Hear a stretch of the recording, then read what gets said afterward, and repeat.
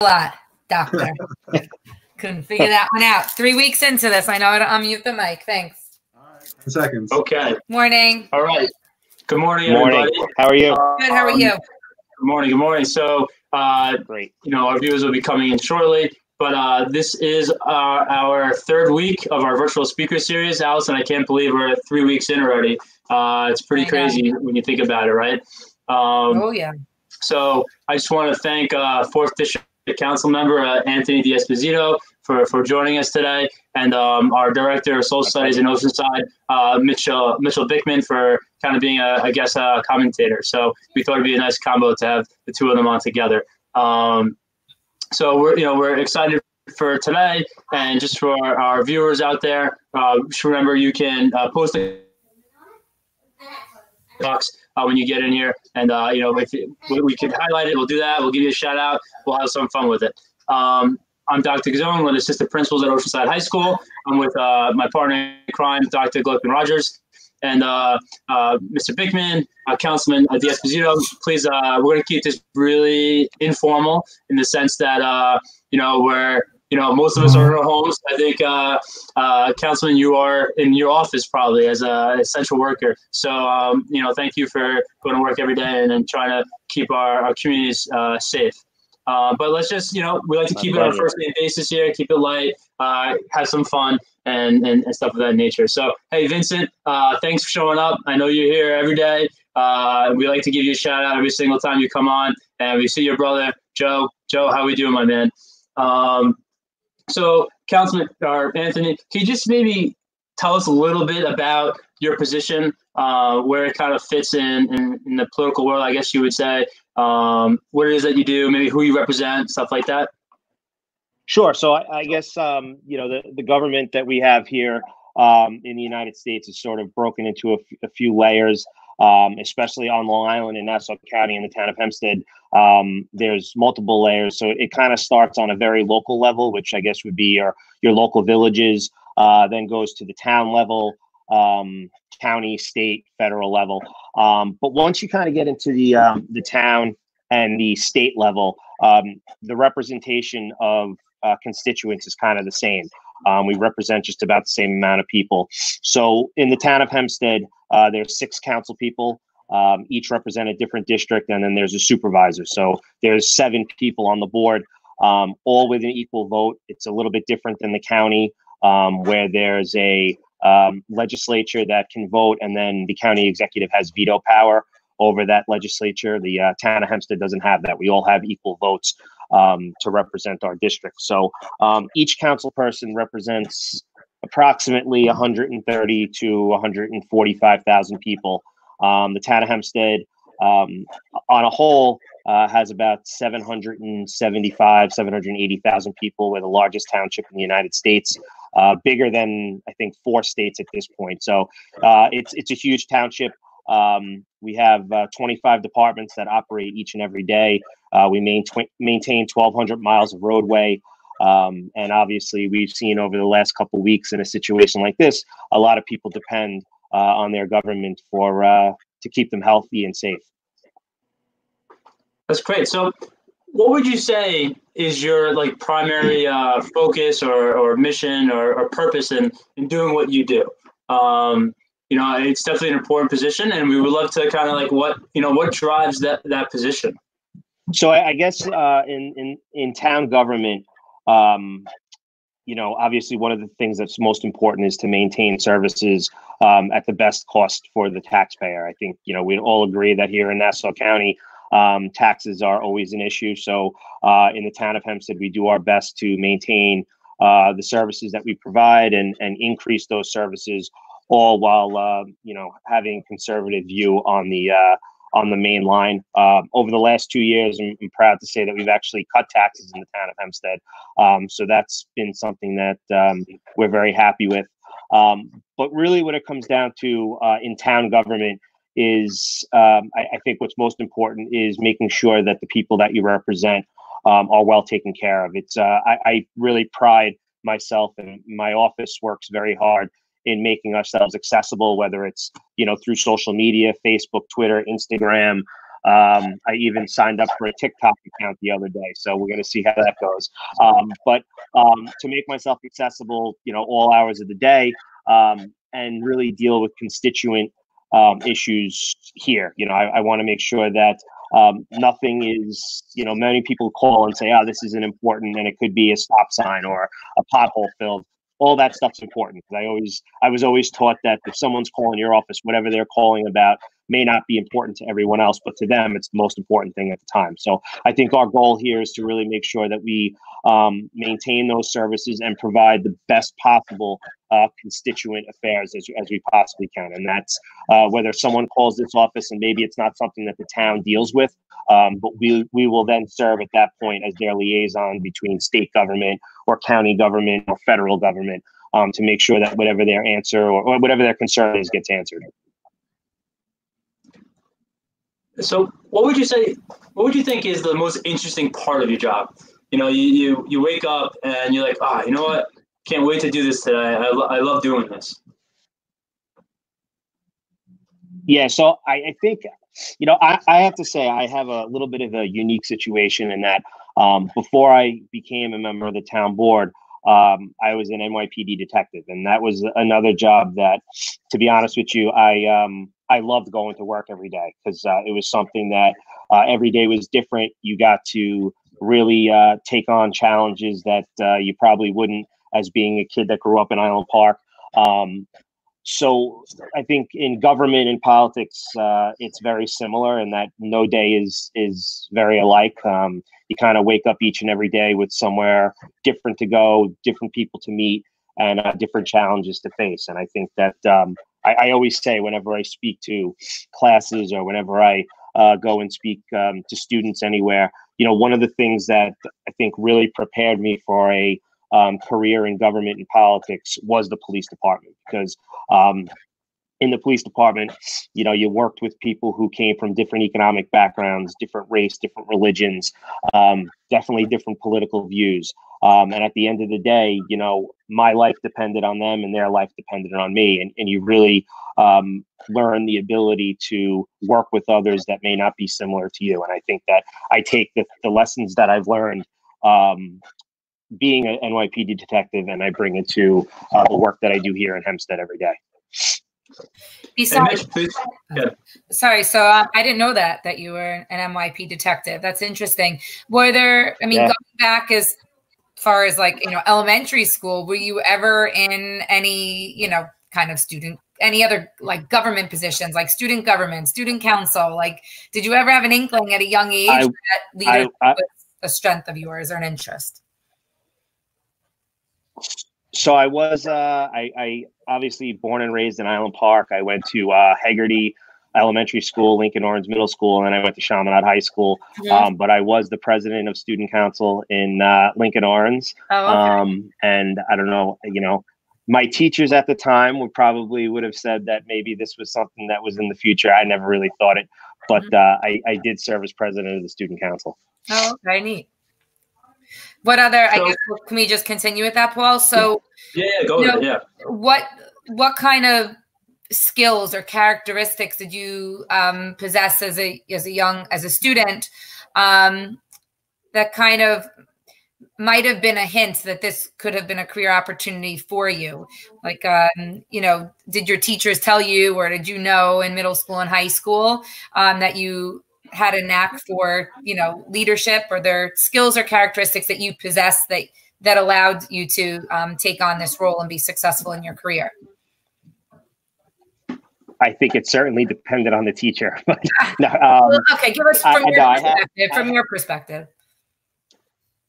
Yeah, no, I think that I always, growing up was one of those people who kind of, tried to find solutions to problems, and really in government, that's kind of, what you do.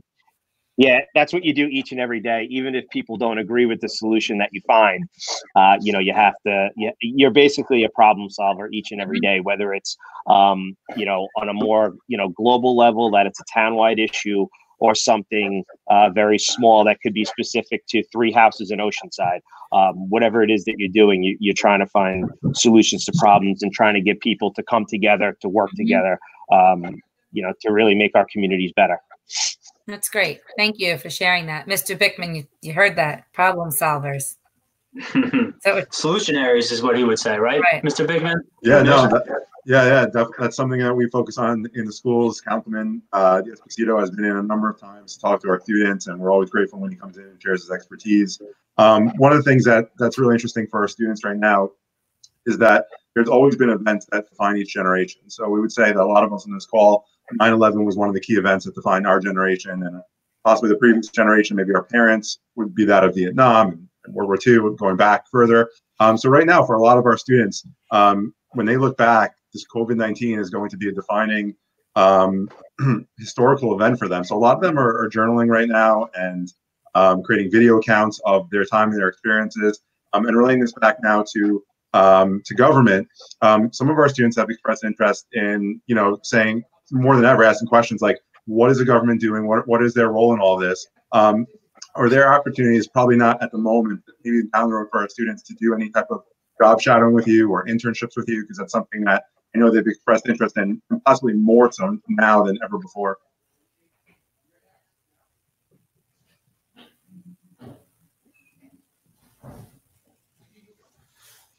Are we frozen?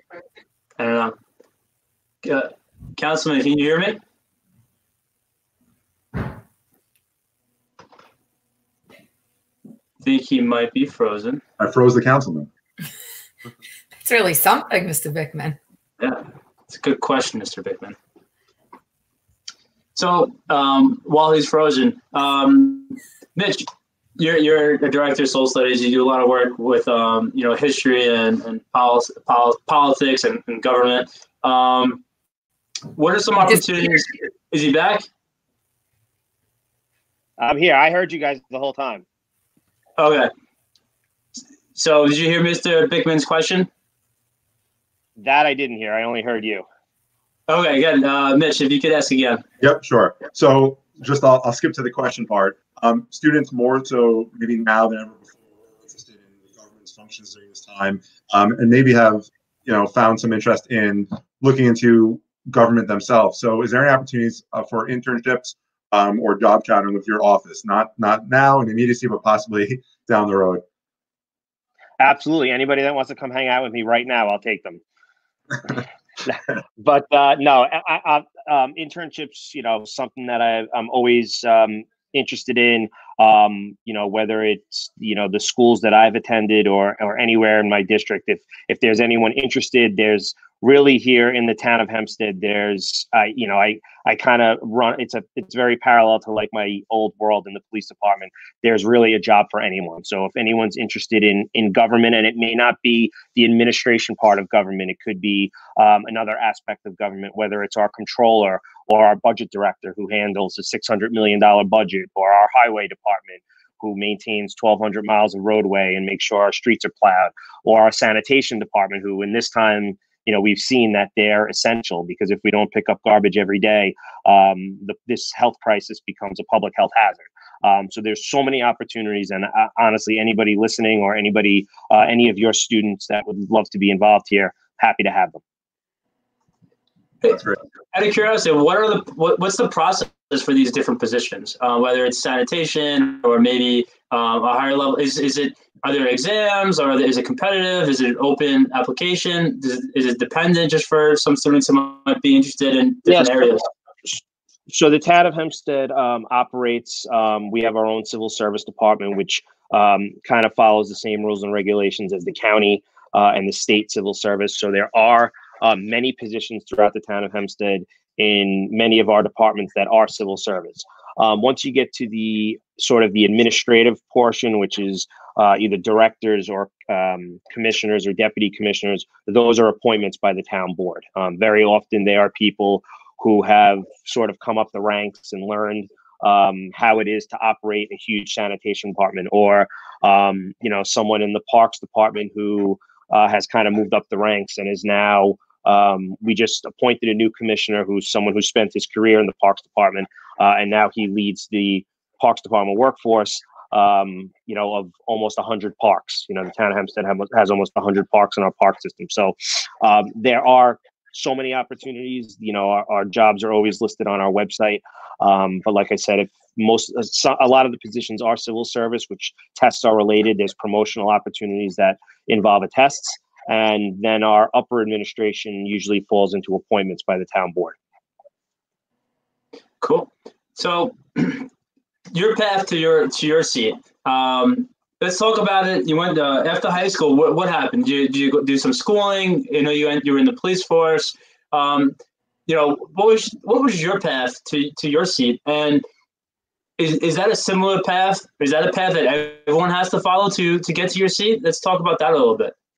So I think that the path that I took was probably not very similar to most people in government or politics. So I, like I said, born and raised in Island Park. I went to elementary and middle school in Island Park, and then I went to Chaminade High School. I graduated there in 2000. So I guess for a lot of the elected officials in maybe Nassau and Long Island, I guess I'm on the younger side.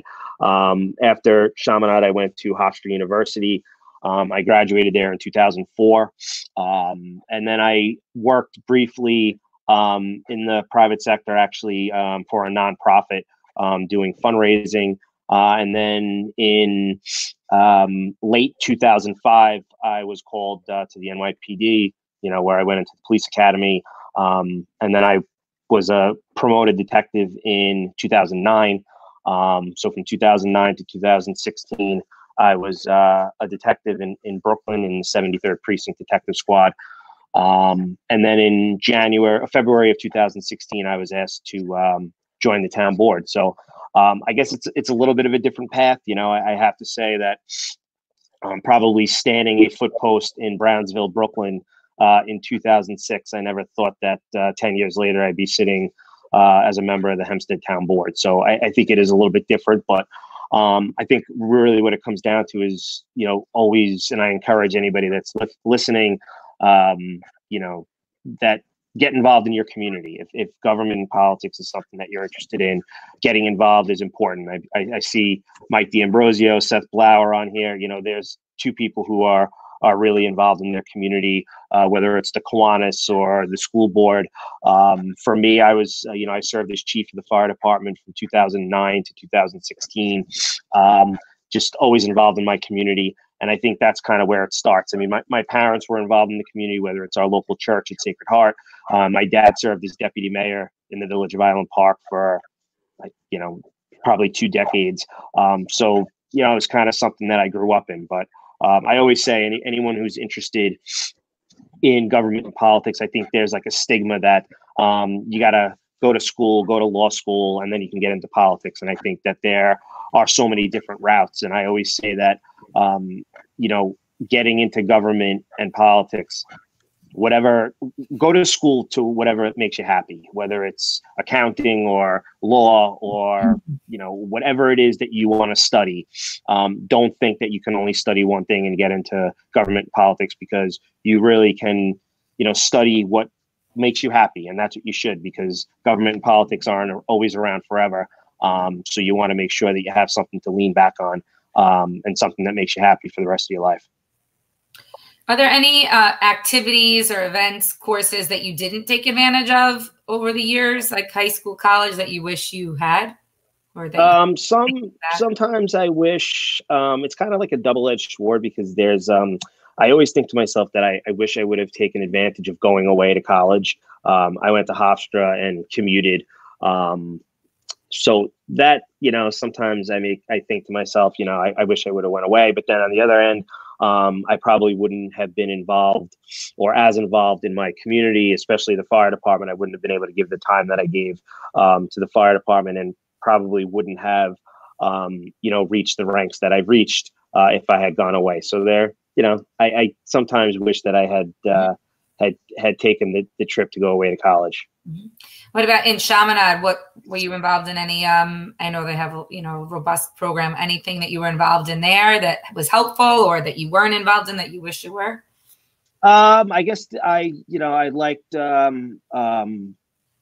athletics. I do wish I was on the speech and debate team, because everyone tells me I do like to spar. So I probably could have picked up some tips there. So that's one thing that I wish I was more involved in. And just, I think, overall in the, in the school, I was involved in after school activities, but I think just getting involved in really the global aspect of the school more, I wish I did. And it was something that I really embraced after I left there.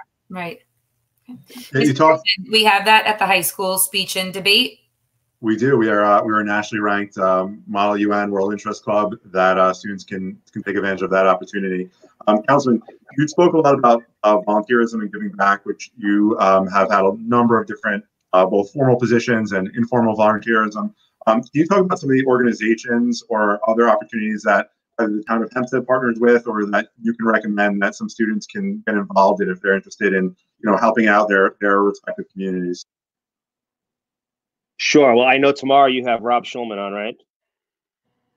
Yeah. So that's I actually sit on the board of Limkind. So that's something that I know he's always looking for volunteers, and it's a great organization. But at least on the town level, one of the places that is near and dear to my heart is Camp Anchor. It is a camp down in Lido Beach for special needs kids and adults. And we have hundreds of volunteers there who, some have started there as a volunteer and then eventually start working there. But it's a place that, if you ask anyone who has volunteered there or have worked there, it's a place that's really changed their lives forever. And we also have, for those animal lovers, we have an animal shelter in Wantaw that we're always looking for volunteers, whether it's, individuals who may want to become a vet one day, or a behaviorist, an animal behaviorist, or just somebody who likes dogs and likes to take them for a walk. I mean, there's volunteer opportunities down there as well. So Councilman does have to go in about 5 minutes. He has a 1 o'clock, 1:05 meeting. So I do want to wrap up shortly and thank Councilman for giving us his time. But I guess I have two more questions, but one question is really, we talked about the path to your seat, and different people take different paths, and we have successful people in your seat and not so successful. What does it take once you're in the seat to be successful? Like, what type of skills are important for students or people looking to go into a career field of government politics? What is it they need to work on and be good at in order to be successful? Definitely patience.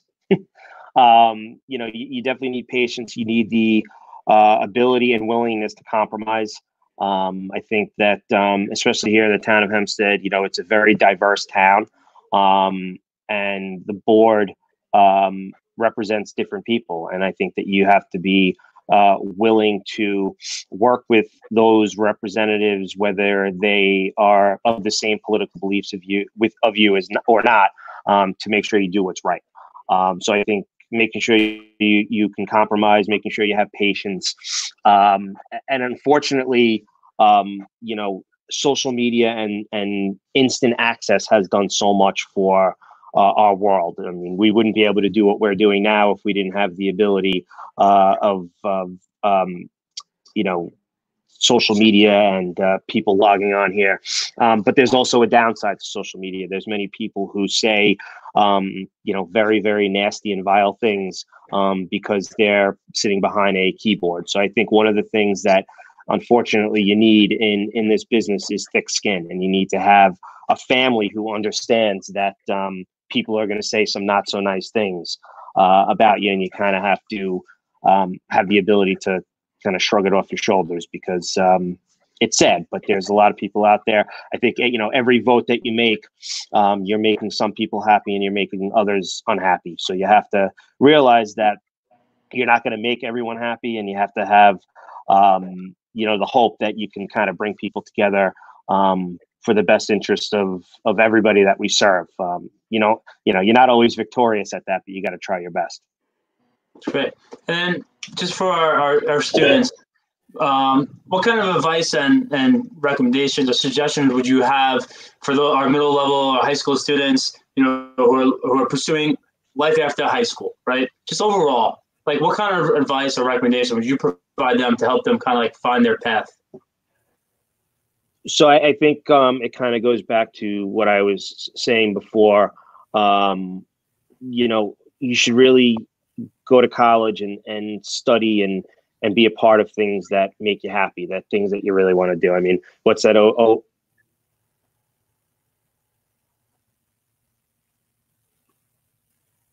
Who's frozen? I think it's the councilman again. I think his Wi-Fi is not that great over there. Okay, so we are going to wrap up shortly. If Councilman comes in, I'm going to let him finish the comment, but I know he does have to go. I just want to give two quick shout outs. One to Ms. Stecklow, our counselor. She's with us all the time. Who is Dr. W, Paul? That's Dr. Weisenweeder. She is one of our psychologists at the high school. Got it. And also Dr. Zirianis, thank you for being with us. She does her book reads every morning, and it's a great time if you get a chance to check it out. Councilman, do you want to finish your thought, or do you have to run? No, listen, I just want to say thank you all for having me. You know, I hope that everyone who's listening or watches this stays healthy. Realize that these are definitely trying times, but we'll all get through this as long as we stick together.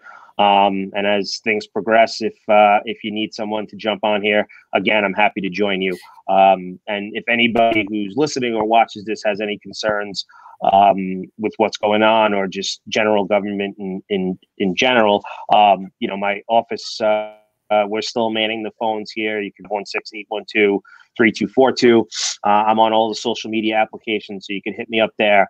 And just stay safe, stay healthy, and thank you, doing the great education in Oceanside, even in these trying times. Job well done. Councilman, can I also just let you know, the middle school students, the high school students, even our elementary school students are home, and I know that many of them have reached out asking if there's anything they could do to help. So if you have any ideas or ways in which our students can help you, whether it's a social media message or, you know, collecting a certain item, if there's anything that you can think of, we have, you know, 1,000 kids at the middle school and 2,000 at the high school that are willing to help. So, you know, just let Mitch or I know if there's anything you could think of that our students could do to help you. Absolutely, I will do. And the same goes for you guys and the students. If the students can think of anything that I can do to help us get through this, let me know. Great. Thanks so much. Thanks so much. Thank you. And, be safe. Just a reminder, tomorrow we have Robert Schulman from the Limcon Foundation. He's been working pretty extensively with our Project Extra students at the elementary level. He is a prosthetist, which is an interesting and great career. Wednesday, we have 2 physical therapists coming on. Thursday, we have, we had our teachers on. Thursday, we're going to have a focus on mental health providers within the school. So we're going to have social worker, psychologist, and a counselor. And Friday, we have an aerospace mechanical engineer coming on. So that should also be an interesting one. So thank you, everyone. Have a good day. And Councilman, good luck in your press conference. Bye-bye. Guys, be good. Take care.